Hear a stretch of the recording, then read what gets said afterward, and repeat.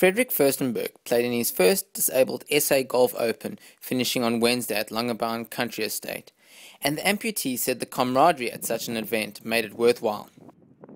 It's an absolute eye-opener to play with other amputees and other disabled people and see how they overcome their disabilities. Furstenberg, before an accident that left him without the use of his right leg, by his own admission, did not take sports seriously.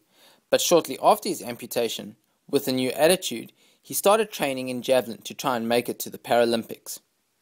And the 31-year-old plumber from Pretoria is now living that dream. My javelin event, I came close. I got a B qualifying. I struggled to get the A qualifying, though it was a couple of meters.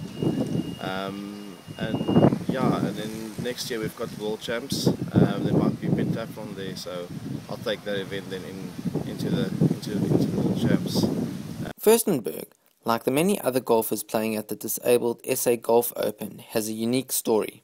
He had his leg amputated in 2009 after falling off a roof 3 years earlier and breaking his ankle so badly that he never recovered.